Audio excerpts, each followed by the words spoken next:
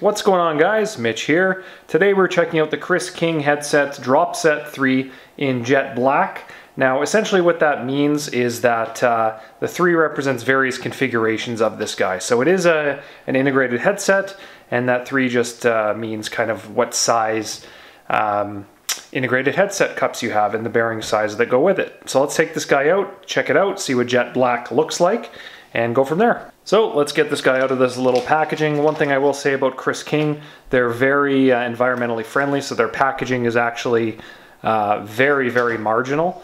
They don't put a ton into it. So there we go. And if you've ever looked up like a factory tour on kind of how they do their recycling and whatnot, they're very efficient and they're all about going green and whatnot. So right off the hop, pretty cool little sticker that's going to go on the tool chest. And then just some information, which I don't know how relevant that'll be, but comes with it. But what we're here for, the headset itself, comes in a nice little spaced out cardboard carrier. And then we can kind of get in and see what this looks like. So I'll zoom in a little further to show you the color. So here we go, no thread set, King sealed bearings, the grip lock technology, looks really, really sharp. I've had Chris King headsets, hubs, bottom brackets, you name it. I've ridden it and I've had really, really good luck with their components. So it makes sense that I'm going to be throwing this guy in the Santa Cruz Tallboy. So this guy is a DS41 DS52, meaning that it is the bearings in this sit right into the integrated cups in the frame itself, as you can see, and it will say that on the bearings likely, but that's just the bearing size, which I think is awesome. Definitely great fit for the Tallboy. One thing they don't advertise though is it comes with a Chris King star nut, which is just a work of frickin' art. But let's take this guy out of the paper and take a look. I like how it gives you like a preload to torque setting there, which is good to have. And then this guy is just, I'm not going to bother taking it fully out right now to make a big mess, but I will zoom in on some of the bearings here and some of the etching.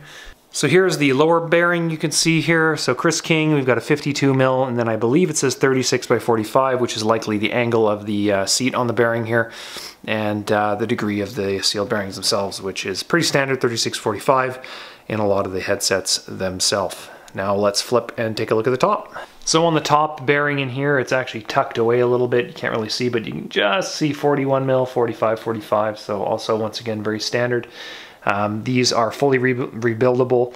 You know, like anything, you just pop a snap ring and you can degrease it and lube everything on the inside. It's absolutely fantastic. And one thing here, right on the top, you can see there's like a little nylon spacer. That guy's designed to take any of the creaking kind of misalignment out of kind of compressing the whole unit together, which can save you a huge amount of headache. But that's kind of it.